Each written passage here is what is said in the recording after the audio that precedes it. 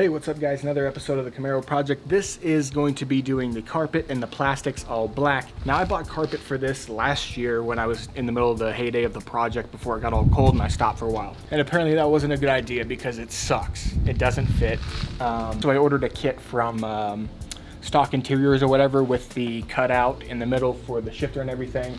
It's gonna make life a lot easier.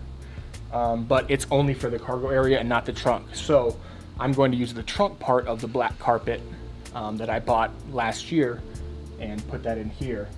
If it messes up, it's just the trunk. Nobody's really gonna see in there. My subs are gonna be covering up most of everything in there. So I've already taken everything out that I need to, and that's basically unlatching the seat bolts, your piston arms here, your whatever these are, these air press arms that hold the lid up.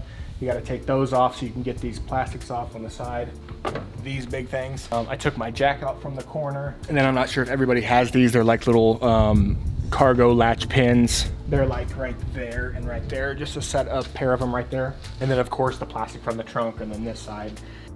Oh hey, what's up? It's future me here. If you didn't know, I filmed this video probably 6 months ago, and I'm just now kind of adding this footage in to kind of clarify stuff. Right now I'm going to be showing you some before and afters. Before we get into this whole process, I'll show you some before. So this is before before I started this whole project. As you can see, everything's like kind of dirty, and it's this weird grayish bluish color, whatever, inside, and I really wanted like black trim, black interior. And so this is going to be some shots of the interior afterwards, after I laid down my soundproofing but my new black carpet in. I also redid this trim right here in the center. I bought like replica trim from maybe Hawks or something like that. I don't remember where I bought it from, but I'll link it down below.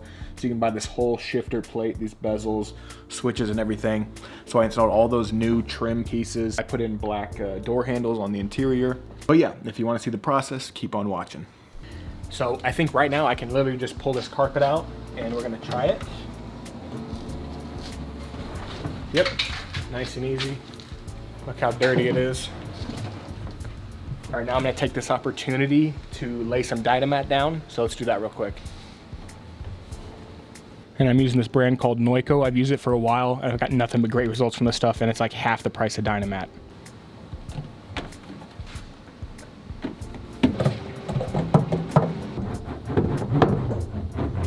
Okay, so I laid out the two carpets. You can kind of see them side. Let me get like a above angle here for you. You can kind of see a gist of how similar they are. All right, so let's throw this in here. It'll be pretty straightforward, right? It should go down here. Not sure how much of it. There should be plenty, right? So not a spectacular fit by any means, but it'll definitely work. It's passable, it's just the trunk. My hope is that when the cargo area carpet gets here, it'll be much more like precise, which it should be. It was like 360 bucks, so it better be.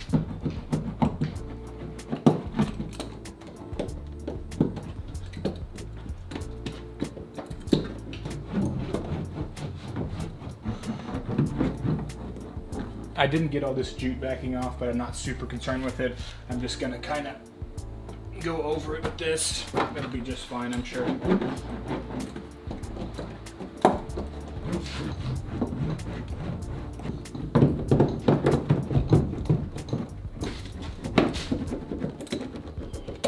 All right, so here is all the sound mat I did. I did a few more strips. I did this longer one across here, and then that, and that one in the rear seat well, just because, you know, might as well. But yeah, it looks to be about 30-35% coverage, which is kind of ideal for this situation. That's what you want. But yeah, so now let's start putting the black plastics back in the back here. And then the back part here slides over this assembly here.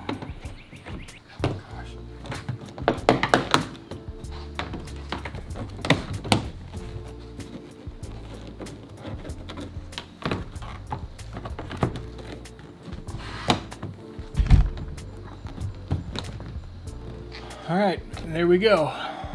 All right, so this is the carpet I ordered. I ordered it from Stock Interiors, but I guess ACC is the company that supplies everybody with it. I think Stock Interiors just gets it and then modifies it. So it's in a box. What I'm gonna do is take it out in the sun, lay it on the driveway, and let it smooth out a little bit.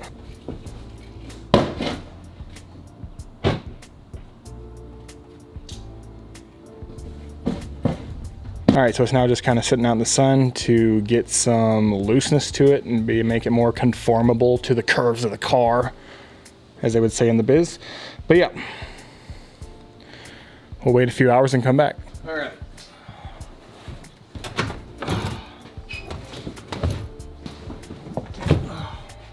This stuff is very heavy.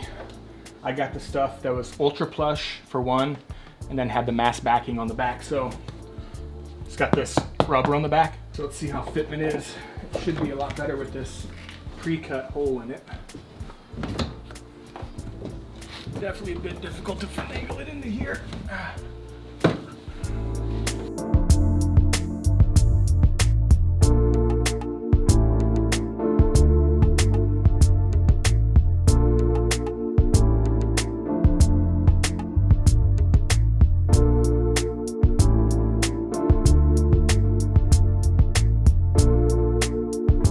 All right, my main goal right now is to get it slipped up underneath that metal bracket in there with all the wires on top and then around that shifter plate.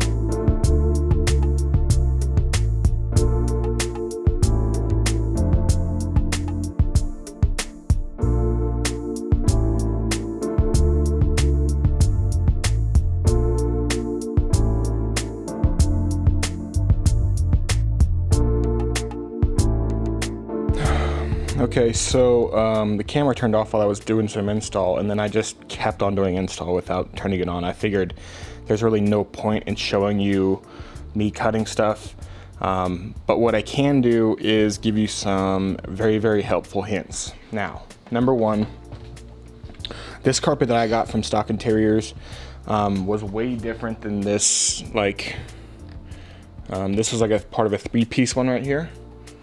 And this one's super duper like flimsy, of course. This one on the other hand is super thick. It has the rubber, that mass backing or whatever on it. And let me get it back down under there.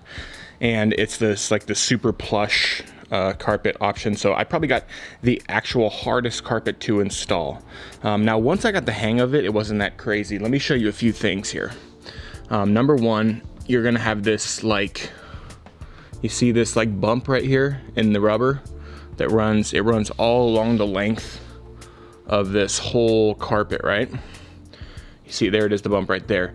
If you can pretty much rely that your cut line is gonna be along the outside edge of that bump, and that's about perfect. I think they put that bump there for a reason. But I literally ended up cutting along that whole outside of the bump line for the whole outside trim. And that's mainly what you're gonna be trimming is the outside, and that's really it. The only other thing you're gonna be trimming is this right here, the centerpiece. And this one came with a pre-cut hole, which was, I thought was gonna be cool, but was pretty much useless. As you see, to get the carpet to lay decently at all, I mean, you still see it's fucked up there a little bit. I have to figure that corner out, that passenger corner. But everywhere else, it's pretty decent. One thing they didn't account for is these. You're gonna have to, those holes, of course. Their pre-cut hole helped with the initial like setting it down and lining everything up, kind of. But that's about it. You have to hack in quite a bit. And 3rd Gen Ranch sells a kit for like 25 bucks, where it's just that carpet and then a little bottle of adhesive, and you just rub it on there and you just lay that carpet on. So yeah, taking the old carpet off it is quite kind of a bitch. But yeah, turned out pretty well. All right, so I have my seat bolts pinned down with the nuts or whatever. That is my ground wire coming in. It's gonna sit there. I still have to now put the rest of the plastics in. Gotta get the sail panel in there, the plastics up there. The foot panel, whatever you kick panels up there, this panel right here. So I'm gonna go put all that stuff on and then we'll be back. And guess what? I wasn't back. That's why future me is here right now talking to you. I think when I was doing that whole project, I just kind of was over it when I was done. That carpet was not fun to install. But I think when I was done, I was just so exhausted, and the next day I was busy, and I think I just kind of forgot to film like an outro. But everything turned out great in the end. I'm very excited. I'm very happy with this car. Again, here's some shots of the after. But yeah, guys, thanks for watching. If you're interested in like Camaro stuff like this, I have a whole playlist on this channel of the project I've done on this car. You can subscribe. Not everything I do is about Camaros. It's just like a general review channel, but I do all my Camaro videos on here. But as always, thanks for watching, guys. Have a great day. Bye.